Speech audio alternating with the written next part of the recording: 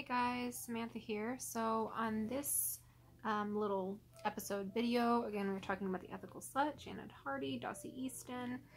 I'd like to talk a little bit about what they call the rights and responsibilities of the single slut. And again, if this is your first video, in this book, slut is just saying someone who's reclaimed their sexuality. It is not the normal societal meaning for the word. So really just single people. So let's start with what they call the rights of single people.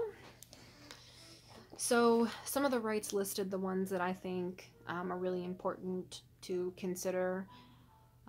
First one, you have the right to be treated with respect. You're not just a half a person because you are single.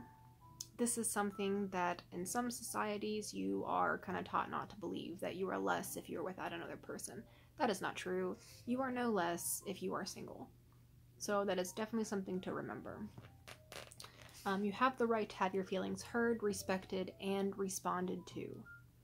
Now, somebody might not be able to give you something that you want or to satisfy those feelings, but you do have a right to be heard, and they do have a right to be respected.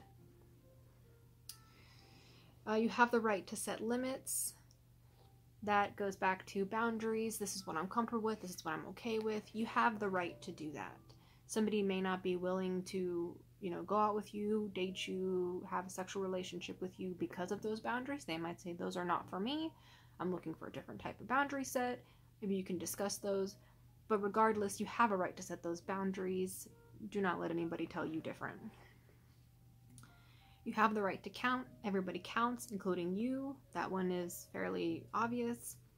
You have the right to be valued, welcomed, respected as the wonderful human being that you are. And you have the right not to be blamed for problems in other people's relationships. So the last one, you have the right not to be blamed for problems in other people's relationships. This goes back to ethical non-monogamous relationships. If you are with somebody who is in another relationship, don't feel that your existence with them or your relationship with them is due to a problem in that relationship. That is separate from you. Hopefully you guys are practicing an ethical non-monogamous relationship and everyone is aware and on board, but make sure you separate yourself from their problems with another relationship. Those are not your fault in any way. The second section they reference is the responsibilities of the single slut. And I'm sorry, by the way, guys, I forgot to say this, if you are following along in the 3rd edition paperback, we are at page 226 in this section. So the responsibilities of the single slut, some of the ones that I found important. You're responsible for developing and maintaining good, solid boundaries.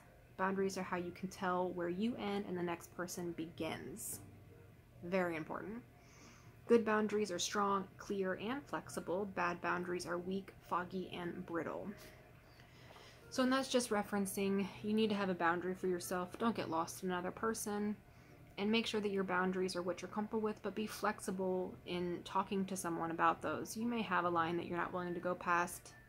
No one's saying you should change that, but you should be flexible in the conversation about them. The next one is you're responsible for making clear agreements about time, public and private behavior, courtesies, shared spaces, etc.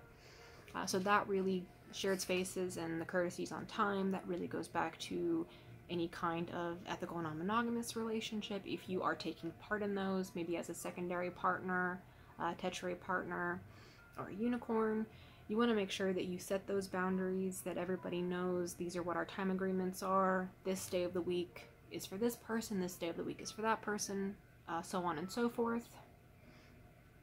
You are responsible for being clear when you want to say no. So there is a whole section in this book on consent, and we'll get into that more later. But if you are uncomfortable with something, it is your responsibility to say no. This goes for any type of relationship. Tell them if you don't want to do something. No one is a mind reader. Let them know that you don't want to be involved in that activity or whatever it is. You are responsible for a safer sex. That means, opening up a discussion with your partner and your partners possibly about what kind of safe sex you're going to have. Maybe that involves using condoms, maybe that involves, fluid transfer or not. Whatever that is for you, just make sure you do have that discussion and everyone is on board with it. You are responsible for being straightforward about your intentions, and you are responsible for owning your feelings. These are two things that are really important to me. Owning your feelings, we talked a little bit about in an earlier video. That's especially helpful when it comes to setting guidelines, setting boundaries. You'll hear me say that word a lot. And also working through jealousy.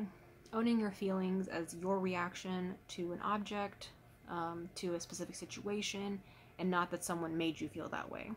We'll talk about that more later, but that is a big part here. And then as far as being straightforward about your intentions, that's not wiggling your way into a relationship with someone hoping to break up their relationship with someone else, or pretending that you want to have a sexual relationship when you really want something more serious, let's say a marriage. Tell somebody what you want, be honest with them. That's best for everybody involved, and that way no one gets hurt, at least by that particular aspect. So there are other ones listed in this, but basically, and this is again in the high 220s, 226, 227, 228 of The Ethical Slut, they're just talking about some responsibilities and some rights you have. This doesn't just apply to single people, it really applies to everyone in and out of a relationship, but good things to remember. If you agree with any of those or disagree with them, please leave a comment, let me know what your thoughts are. If you've read this book and you have another responsibility or right from the book that you think is important that I didn't talk about, please leave a comment, let me know. I'd love to discuss it with you. Thanks for hanging out.